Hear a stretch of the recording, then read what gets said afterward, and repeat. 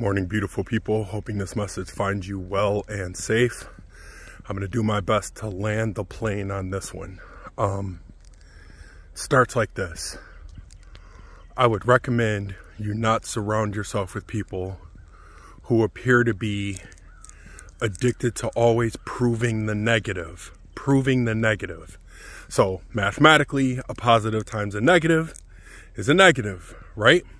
So you show up positive, and then the other person is always saying things like, but what about? But what about that time? But what about? Right? That's the negative. And they constantly, I'm going to jump through that loop, are proving the negative. I'm going to give you an example. The other day, I shared for your consideration that LY words do not help. In fact, they make it worse.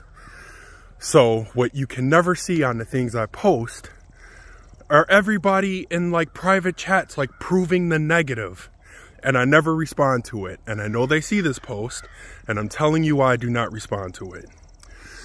Because I showed up with a positive attitude, positive reflection, positive meditation, and then you hit me with, but what about? So I said, do not use LY words. Got a whole bunch of LY words, but what about this one? But what about this one? I offer, for your consideration, things to consider to have like an amazing day.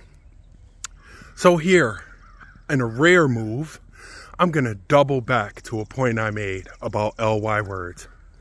Got a question for you. If I said to you, I find you oddly attractive, is that a compliment? I find you oddly attractive. If you do not want to share that space with me, how about this one? I found your food surprisingly good. Surprisingly good. Was it good? How did I show up expecting your food to taste? And did I pay you a compliment? I find you oddly attractive.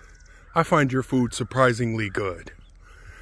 And see what the lie I told in that statement does to how you feel. That's it. So, I don't know when you're watching this, but it's Friday. I'm on a mission to have a positive, amazing day. I do understand math. A positive times a positive is a positive. I am finding people to share space with me that are going to multiply my positive. All it takes is one negative person in your space to have a whole room full of positive times a negative, make it negative. The people who are on a mission to prove the negative. Not doing that today. I give myself permission to not do that.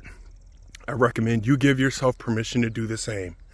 And with that, I hope this message finds you well and safe and healthy and patient and diligent.